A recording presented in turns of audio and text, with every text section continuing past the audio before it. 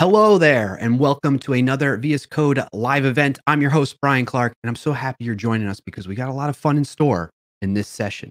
Before we get deep into that, some quick reminders. Make sure you like and I'm just kidding. No, don't worry about that.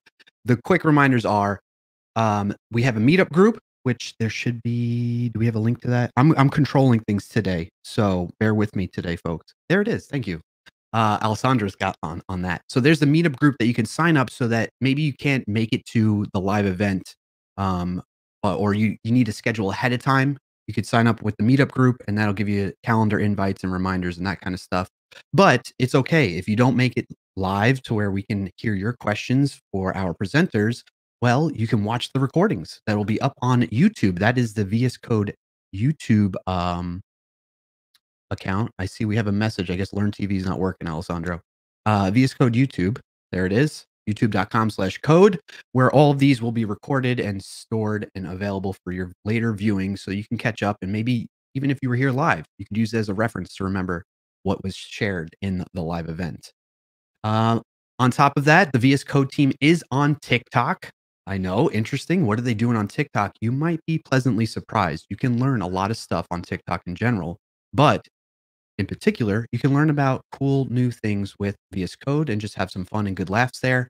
It's very, very fun account, and the team's doing a great job with that. So if you're on that platform and interested, check it out, and maybe you'll learn something. All right.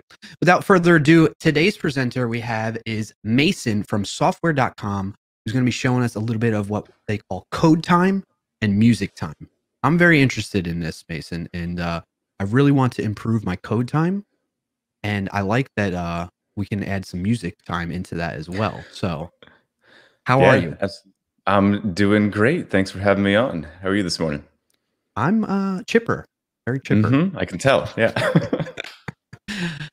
So what are you going to be showing us today? Why don't you take it away and let's hear about code time and music time. All right. Yeah. So for a quick intro, my name is Mason. I work at software.com. And yes, that's the actual domain that we're at. You can find us at software.com. And yeah, I know. It's pretty amazing. And we build tools for developers that do automatic time tracking. And specifically with what we're going to talk about today, we've got a set of tools that can help you know when your best code times are, help you protect it, and help you stay into flow, both with eliminating some distractions as well as picking the right tunes to code to based on data, which is kind of a new way to look at your music. So if we want, we can dive right in. Sounds good. Cool. All right. So I'm going to show you a quick tour of what we do here at Software with our code time extension. Of course, you can find it in the marketplace. And it's code space time whenever you're searching for it. So just to start out, what we do is install this, and it will automatically start doing some time tracking and start tracking some of the behaviors that are going on. Now, when I start talking about tracking and automation and all that stuff, the first question that comes to my mind is, how's the security handled for this, and what are they actually reading? So whenever we look at your activity inside the editor, what we're taking is like counts of things, how many keystrokes were counted, lines removed, added. We're never reading any of the code. We're never sending any of your code anywhere. And things that we would need, like a file name or project name, we actually do a one-way hashing with a Blake2B hashing algorithm before we send it up and aggregate anything on it. So I'm really careful about how I treat the data here, because I know that people care. People know what's going on inside of this type of stuff. So it's, we're trying to be as diligent as we can to make sure that we're respecting your privacy and your security with these tools. So, what we're doing is we're tracking editor behaviors, opening files, closing files, editing, actually impacting the code, whether it's deleting or adding. And we're classifying those into different sessions, you could say. So we've got code time and active code times. Code time being the overall, and actually, let me put the dashboard up to show what I mean by that. So if we look at today I've had 11 minutes of code time so far, meaning I've been in the editor looking around, not really changing anything for 11 minutes so far. Active code time, 0 so far. It's early over here in California. And yesterday I had a little bit, mostly just reading, doing research. Last week, you can see some stats. I had 2 hours and 6 minutes of active code time for the week. That means that I was actively modifying files, stuff in my code bases. And then I can see when I was actually doing this and the kind of the ratio between research time in the gray here and the blue active code time when I was actually doing the typing part of coding. And we've got some global averages that are fed from our over 170,000 users that have been on the platform. So you can see kind of where that what most people are doing there. And then top projects, so like where I was spending my time last week, so that I can know specifically where my time actually went. So I was working on the webhook service a lot. It's one of our services that we have. And you can check out all the definitions here about what these things mean. And you can get to this dashboard. It's going to give you real-time stats anytime that you want it from right in our sidebar that we've got here. So click on the paw. It says code time.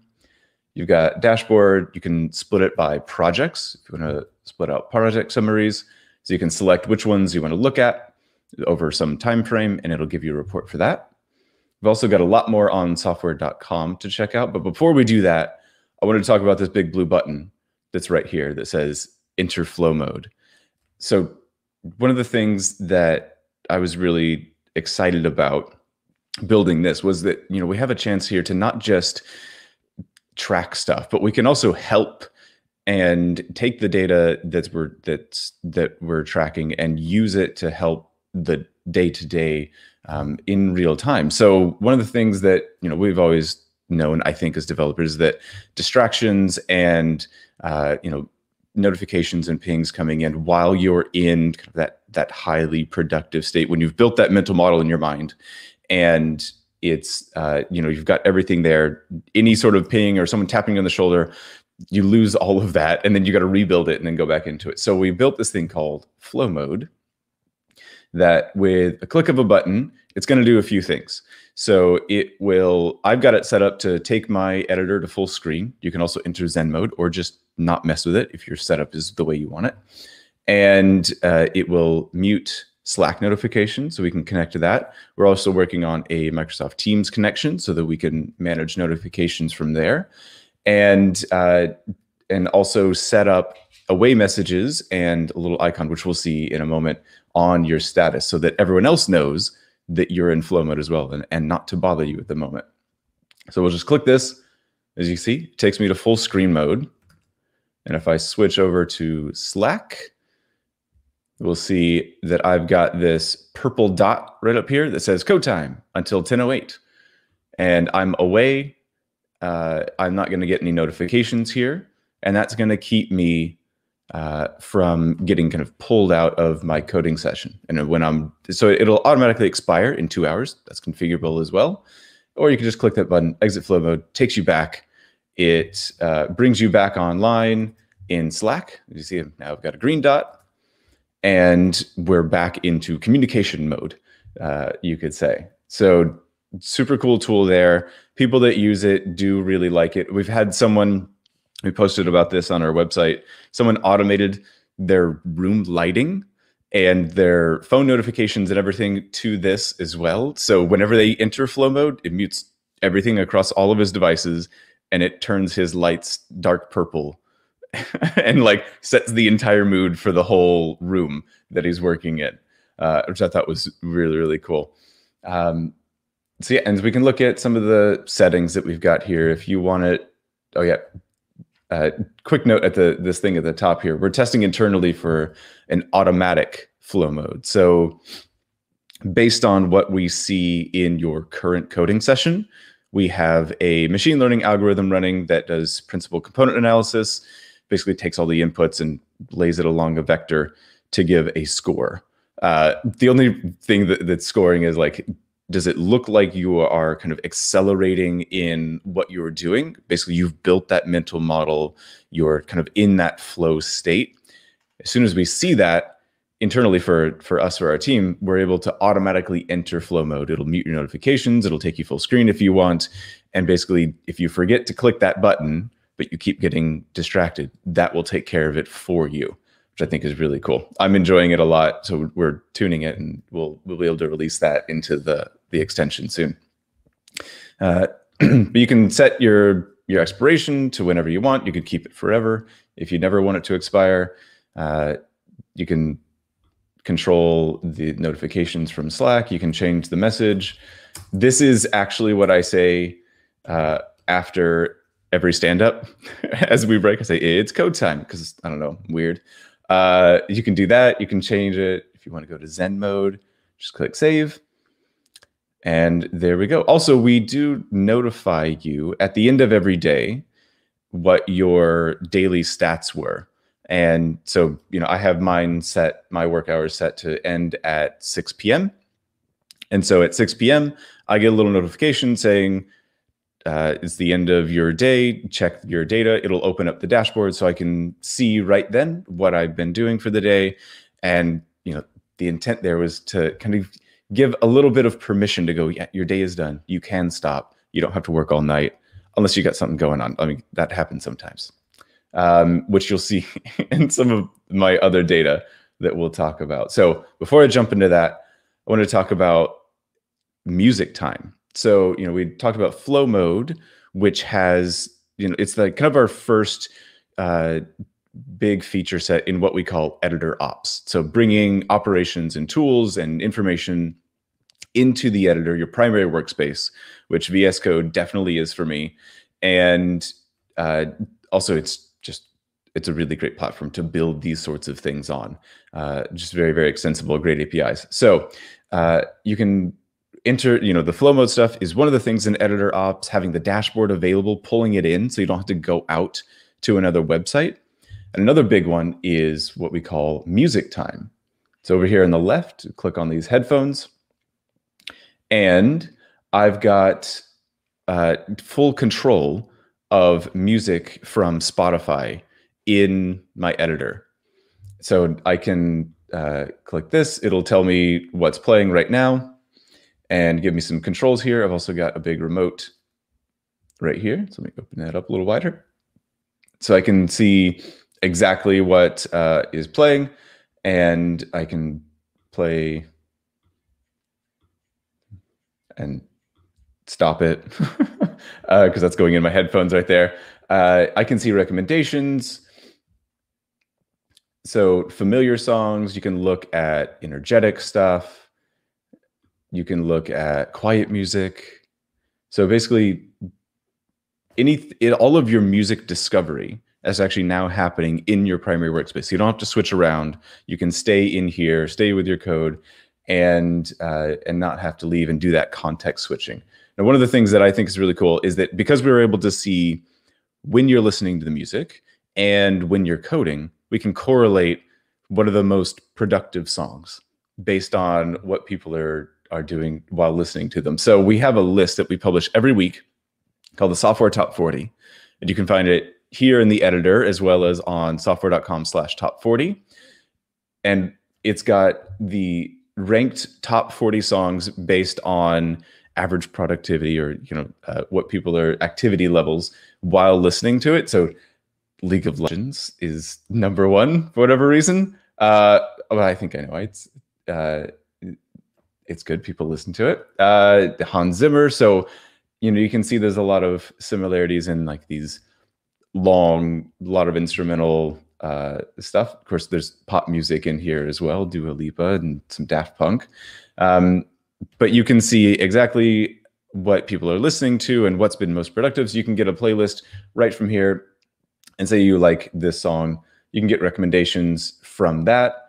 And then it will build you a custom playlist based on a song that you like. And then you can go from there and you can control all of it from within VS Code, which I think is super cool. You can even check your own metrics for what is most productive for you. So here's songs that for me, you get a little insight into my musical tastes. For rank 1, it's ranked on productivity. So you're looking at all the stuff that I've been listening to recently, ranked by that flow score that we were talking about with the machine learning algorithm creates.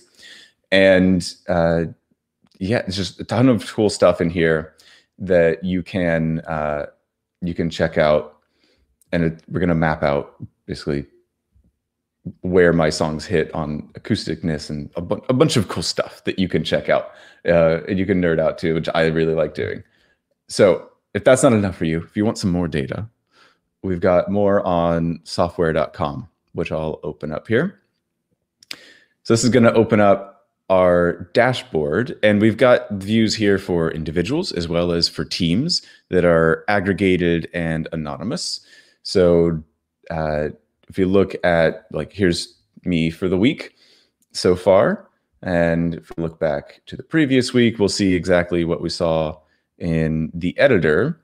So that Saturday coding session, which, I didn't do anything on Friday, so I kind of switched it out there, but maybe I need to keep an eye on that. And, I'm the CTO. I have a lot more meetings than I have coding time. That's just kind of the way it is. That's the job. So that's what I see here. And so for an individual, for an IC or someone who's meant to be coding, like that's your job, you might see this and go, whoa, I'm meeting way, way too much, and it's hindering me from getting work done. Now you've got the data to actually show that relationship right here. And if you want to dive in further, go to Explore tab, you're going to see lots more detailed data as well as trends. So we can see my daily active code time, my rolling 7-day average, my rolling 90-day average versus global, which is, believe it or not, active code time, like actually editing, about an hour and a half a day is the daily active, is the average on the global data set.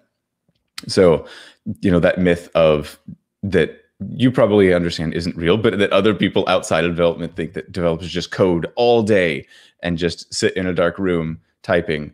It's like an hour and a half that we actually get like actual coding done. Everything else is mental work, it's prep work, it's research. It's an hour and a half of typing. So looking at this, you can see my trends. I've got, this big bump here. We were releasing something, and then I went into planning mode, another release, planning mode. So you can kind of get a sense of what's been going on in your life over the past 90 days there. Same with code during work. So this is kind of bifurcating the hours that you can set of what are your typical work hours, and showing you how much are you actually spending during that time and how much is out, which is shown here. So the dark blue box is showing me the coding time that I had during work hours, and then the light blue is how much outside.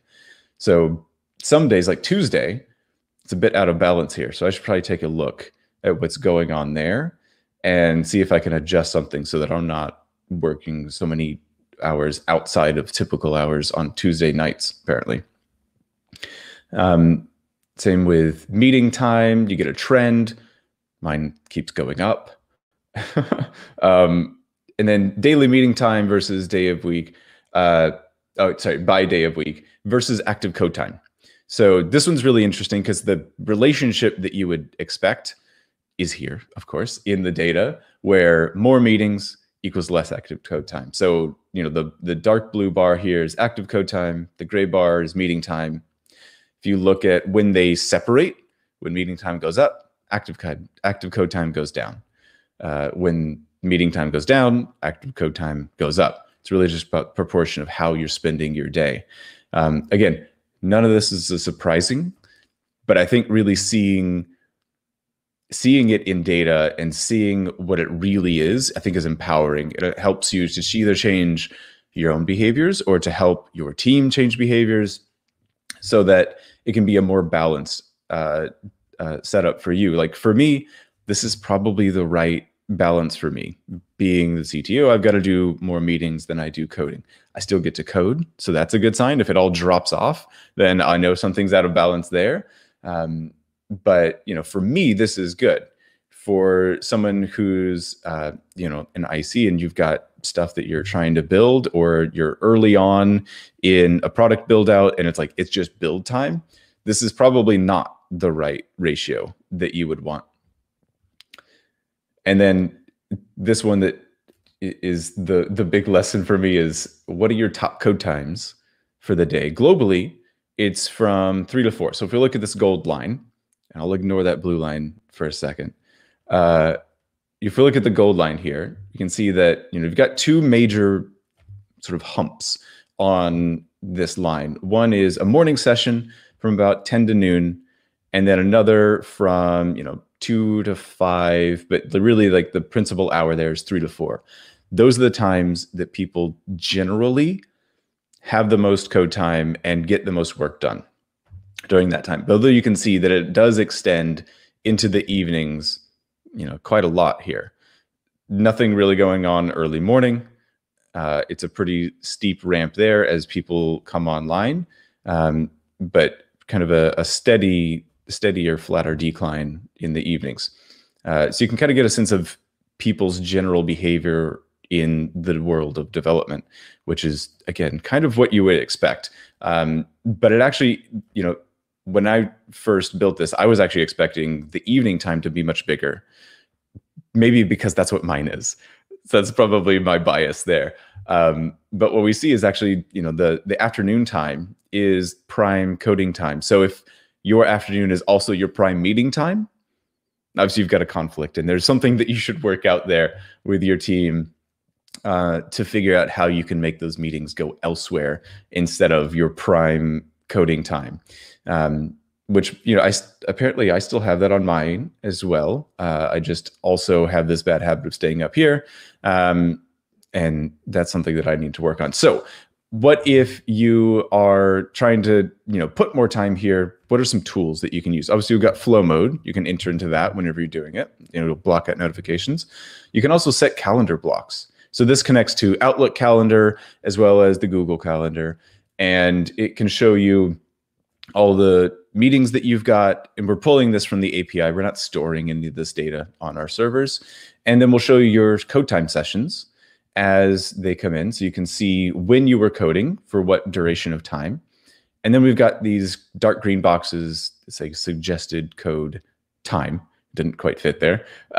And you can protect your code time. So basically what's going on is we're analyzing your previous sessions and when they were, finding spots in your calendar that are open, and asking you if you want to preserve that time for just coding so that no one else can put additional meetings on your calendar. You can start to block out big chunks of time to get into that flow state, and you can have that repeat forever. You can just be for a day, save that, and then it's now on my calendar as protected code time, and everyone will see that I'm busy during that time because I'm setting that aside to get my coding done. And just as further evidence of me staying up late, there's some sessions here a bit too late in the evening. I need to stop that. I've also got reports here as a pro feature. You can pay for that if you want. And you can export all of your data over custom time ranges. You can do it by specific projects and all sorts of stuff. People that are consultants or contractors really like this feature because it helps them automatically build out invoices and provide the evidence for it without having to click start and stop on a timer app, because everything is automatically tracking and going through that way. So that's a bit of what's going on. We've also got our team view of this. So this is our internal software team. This is the team that I'm on. You can see all of our stats here. This is average per developer that you're seeing the stats up here. So about an hour 54 per day. And then you can see how that's trending for this week. And then you got code time and active code time here, the global averages, meeting times. Obviously, my team codes a lot more than I do. as you can plainly see from the two dashboards there.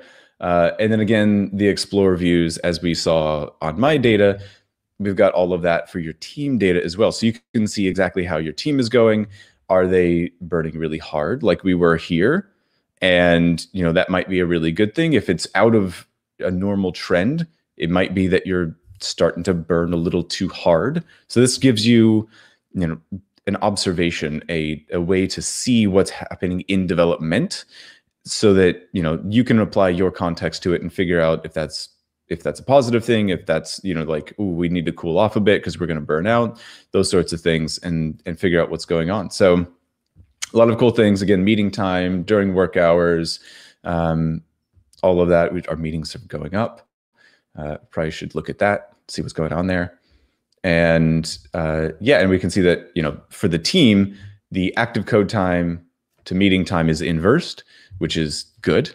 So more coding than meeting. I would prefer that as well. But that's my job, is to do the meeting part.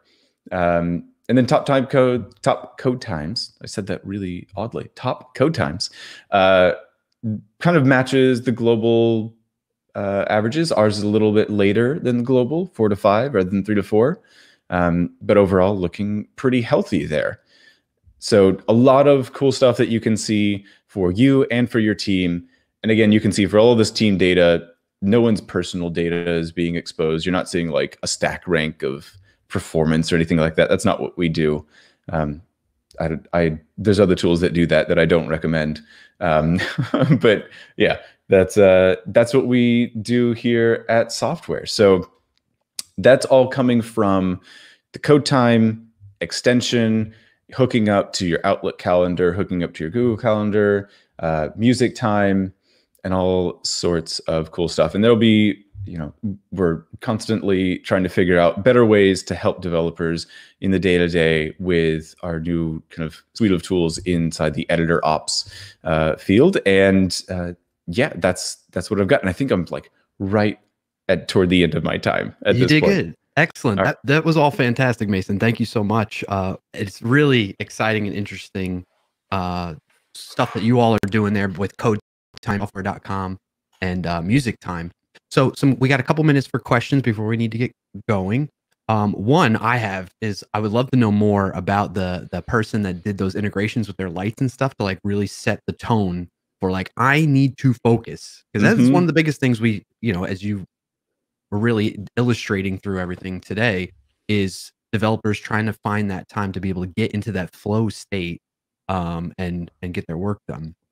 So what are there ways that people can create integrations? I know you showed like Slack and different calendar integrations. Is there ways to extend upon that as well? Yeah, so we don't have an API on it just yet, but what he did is he pulled from, because we're controlling Slack in that instance, you can get connected to their webhooks for that. So he connected to the do not disturb, because that's what we're setting there, event, and then connected to that. We are going to be building out custom webhooks for flow mode and building out an API for that to extend it. Because like, there's a lot of things that we can think of, but there's a way more that the community can think of and develop. And so like, that was like a really good example of, oh yeah, we really need to support that because people want to do that. Yeah, that's cool. One more question for you. There's a lot of discussion that tends to happen in our industry about how, as time goes on in our careers, we end up spending majority of our time actually just reading code and not so much writing code. With the data that you've all have seen, has that kind of like, do you have some insights that you could share around that like helps support that a bit more? Yeah, I mean, it is very true. Like if you looked at when we were looking at our data, you could see that the code time, which is you're in the editor, that's the total amount of time, is a large proportion compared to the active code time. So what we see in the data is, if you break it down into a session instead of just like a total, then you'll see the research time before the active code time starts. And then it kind of ramps up in terms of velocity. So it's it's going through kind of what you would think. It's you're reading, you're building the model in your mind, you're figuring out where you're going to go edit. You start your edits, you kind of pick up pace, and then it goes down as you like wrap it up and write commits. But that research time is still essential to the entire process. So it's not like it's better to just do we're out. We're out on one platform. We're still live on another platform, so we got like another minute or so. Cool. So it's, you know, it's not just that you want to be coding instantly whenever you open the editor. It's important to have the full range of activity there so that you know what you're doing before it happens, and it shows a better outcome whenever they have that research time. Awesome. So I'm sure if folks have more questions, I'm sure they will have more questions. Where can they go to find out more about this all? Yeah, so go to software.com, of course. We've got blog posts there. We've got a great newsletter. And then we're on Twitter at Software HQ. And you can find, I usually post stuff on LinkedIn. So linkedin.com/Mason McLeod. Awesome. Well, thank you so much, Mason. And yeah, thank you. See you again soon. Awesome. All right. Thanks everybody for watching. Sorry we went a little bit over time in this particular event, but these things happen. It's proof that it is live that we have these. Quick reminders, if you missed some things or you want to go back and reference some stuff, you can go to youtube.com/code to see the recording of this.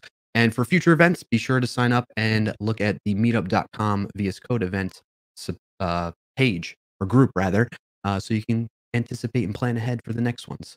Thank you all so much for tuning in. I hope you enjoyed it and got some value out of it. Happy coding.